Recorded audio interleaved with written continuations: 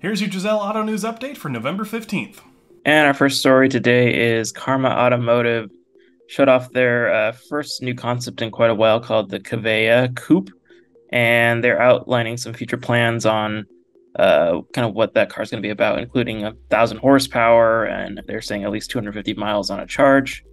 This is kind of their first big vehicle since the Karma Revero, and like later editions like the GS6. So I Yep. was looking at the car earlier, and I think it looks really cool. It's like a very like modern, futuristic-y vibe. I don't know much about the brand itself, but I mean, in terms of look, I think it's very sleek, and I think it's going into the direction where every car company is going towards. I feel like everyone's trying to like get that very futuristic-esque, but they did a good job, I think, and the color looks really nice too. Well, considering like what options they have, obviously, but in terms of the new one, it looks pretty cool. And Rivian will now sell you its electric cargo van, even if you're not Amazon, with the price starting at around $83,000 with about 150 miles of range. And these kind of have a lot of features specifically designed for kind of doing local deliveries. So maybe not something average consumer would want, but I don't know. I mean, I remember seeing like, yeah, I know, I remember seeing the Amazon trucks swing by, and I thought they were really cool. And like when I saw them, I did want to like, I don't know, I was intrigued. So I looked up interior videos on TikTok, and there's a lot of really cool features. Like it's very, very, very high tech. Like the doors like slide up into the side. But I think it's a cool alternative to like tiny home living, because rent's getting so high, or like camping. But I think it's a good option because I know like Mercedes has like their version of a big one, but Rivian's version I think will be pretty cool, maybe successful, just because it's also hybrid, right? I think I don't know if it's or electric, fully electric.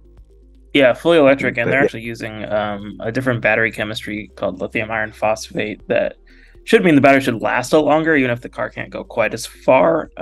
They should, that's true. last, easily a decade.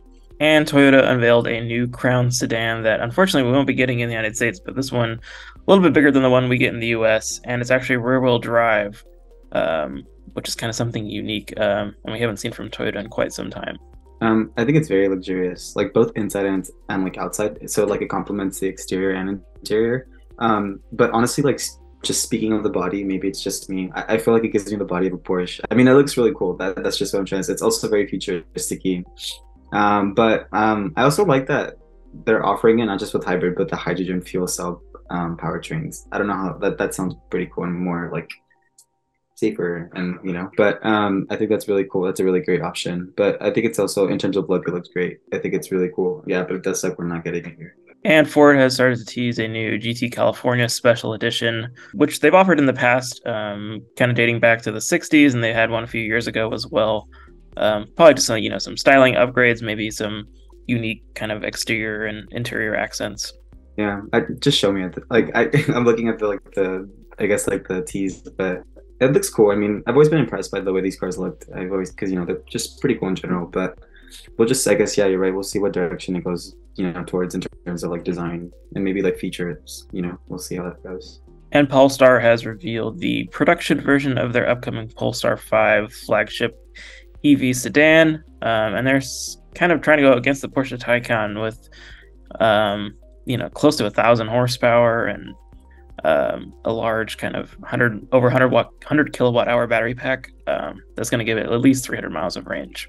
Yeah, it's pretty cool. I was actually looking into like I guess like what the difference will be between like this one and the Polestar 4 because the Polestar 4 5, right? So they said like the biggest one would be like the rear window. I don't know what it'll be replaced with, but it sounds. Yeah, I I'm think like they're interested to using like see how. a camera system or something in the Polestar 5 to kind of give it a more sleek look. Yeah, but I mean, in terms of look, I think it looks really futuristic as well. Kind of reminds me of like a PS5. And it looks like Ford may be coming out with a new version of the Maverick soon, possibly called the Maverick Lobo. That'll kind of be a that will be a sportier version of the Maverick, possibly kind of like their ST models that they have currently, with maybe a little bit more power, bigger wheels, better tires, things like that. It is there. You said it's trying to mimic like the Ford sport truck, yeah, or like is it trying? I don't know if that's like an accurate thing to say or if it's true. But if that's true, I think it would be different in terms of like design from like the way Ford has been like approaching their like most recent trucks. But yeah, I mean, we'll see how that goes as well. Thank you so much for watching this video. Make sure to follow us on all of our social media platforms, including Instagram, X, Facebook, LinkedIn, and so much more. And make sure to like, comment, and subscribe on here to know when we have a new video coming next. Have a good one.